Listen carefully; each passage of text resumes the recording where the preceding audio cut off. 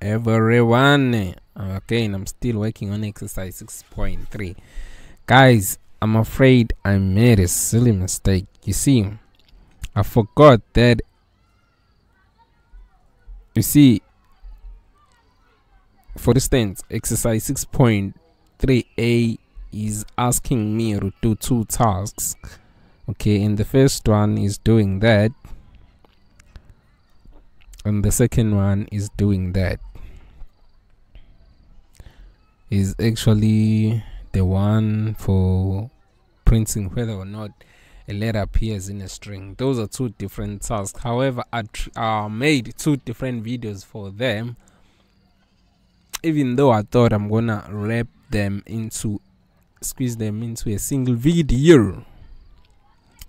Hence, I decided, since without the use, let me read this first. Without the use of the count method, write a program that asks the user for a string and the letter and count how many occurrences that are of the letter in the string.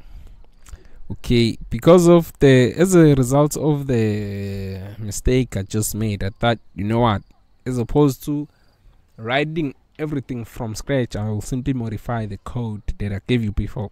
Basically, this code here, you guys, tells us whether or not a string is a letter is within a string, right? So here's the game plan. I'll still need to retrieve user inputs. I still need to validate it, but what I no longer want to do is to have that variable called is within. Instead, the variable I need is called count, which will count the number of occurrences. Okay, again, once I'll check each character of a given string against my character, which is user letter. If they are equal, I don't have to print the letter is within the string. Nor do I need to modify the is within variable. Okay, so I'll get rid of that. I'll also get rid of the break statement. Instead, what I will simply do is I'll simply increase my count value by 1.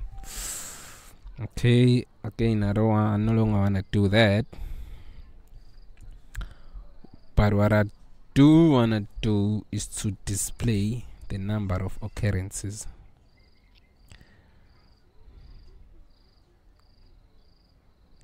I'll simply go there are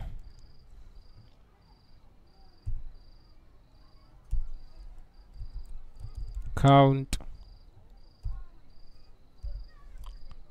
or occurrences within a occurrences of a letter within a sentence. Okay, it's gonna be as simple as that, you guys. Now let's hit the run button and see. Olwandile Kanyile. Let's count the number of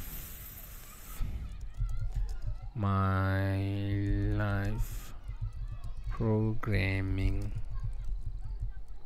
Cool. Let's count the number of, I'll copy that string because I'll probably need it again. Let's count the number of e's. There are 3 e's, so it's 1, 2, 3. As you can see, you guys, we're good. Now let's count the number of something which is not here. So there's 0 number of z's within that. Okay, so that's gonna be it for this tutorial, you guys. Cheers, I'm gone.